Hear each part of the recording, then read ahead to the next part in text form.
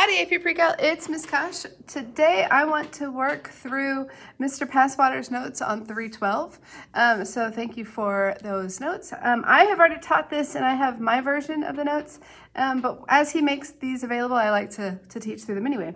So the first thing is what we call the Pythagorean identity. And that comes from the fact that we can form a right triangle where its x coordinate here is cosine of the angle theta, its y coordinate is sine of the angle theta, and the hypotenuse on the unit circle is always 1. So we know from Pythagorean theorem that a squared plus b squared equals c squared, or in other words, we know that the x coordinate, cosine of theta squared, plus the y coordinate, sine theta squared, is equal to the radius squared. But we can be a little more, we can write this a little more concisely by saying, and I typically write the sine value first. We can say sine squared plus cosine squared theta, always include your variable. Sine squared plus cosine squared equals 1. Now in our, at my school, we had a PreCal teacher who was epic. She was this legendary, she was this shorter, grandmotherly woman, very Southern, and she referred to this identity as the Big Daddy. And so we nicknamed this one the Big Daddy. It shows up so much in PreCal that, and it kept coming back and coming back. At first, my kids are like, every year, my kids are like, Miss Kosh, what are you talking about? Why? And they give me these looks like, you're really gonna call this the Big Daddy? And then by the time the test rolls around, they're saying, oh yeah, don't you say it's the Big Daddy? Here it is. And they are so casual with it. So anyway, we give it a nickname because it is so very important. Well, one thing that we can do with that identity is that we can divide through, well, let's divide through everybody by cosine squared. And then this gives me sine over cosine is tangent. So sine squared over cosine squared is tangent squared, which shows up here. And then cosine squared over cosine squared is 1. And 1 over cosine squared is secant squared. And so this is another version of the Pythagorean identity. I also will manipulate with my kids, when I teach this, here it is. I'll come through and say, okay, well, let's solve this for sine squared. So that's 1 minus cosine squared. And then I will say, well, let's solve this for cosine squared, which is equal to 1 minus sine squared. Okay, and so we kind of have 3 versions of that same identity.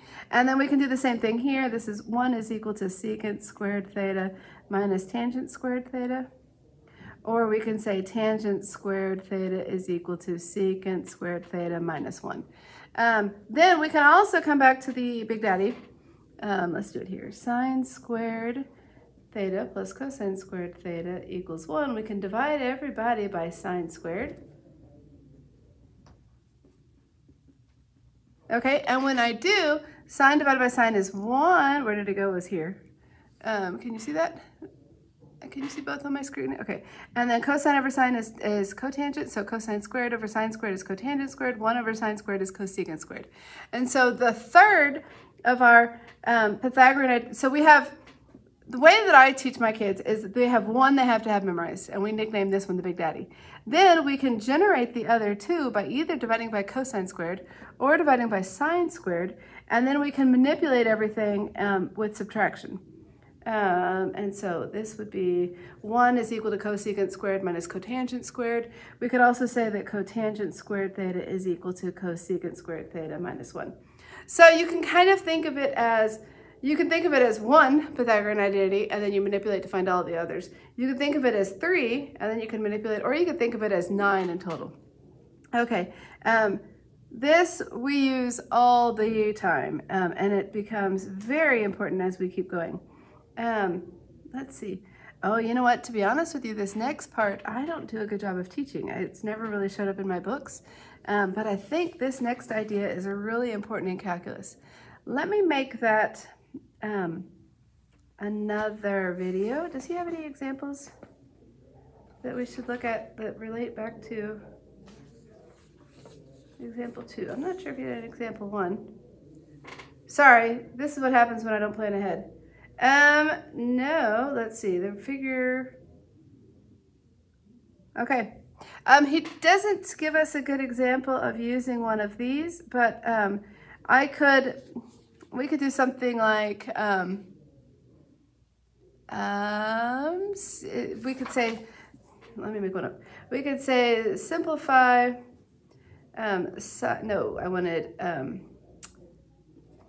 simplify cotangent theta plus tangent theta.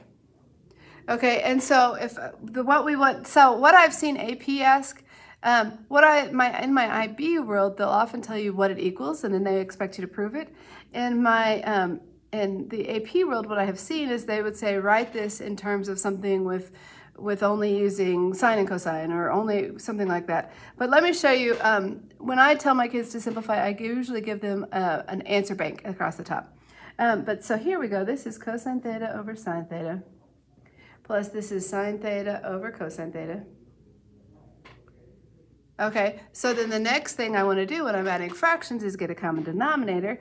And this one, so if you were to write out every step,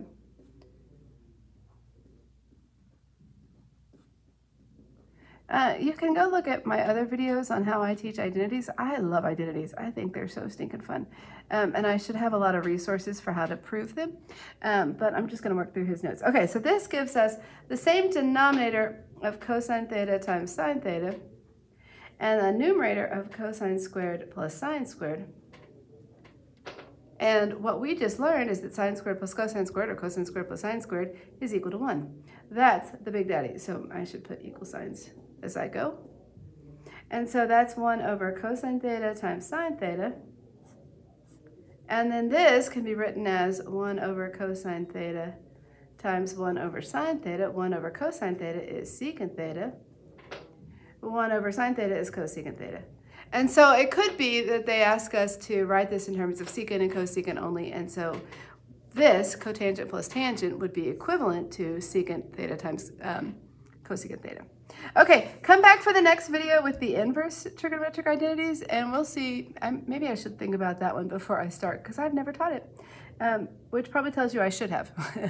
Anyway, we'll learn together. Go practice, subscribe, keep watching, all those good things.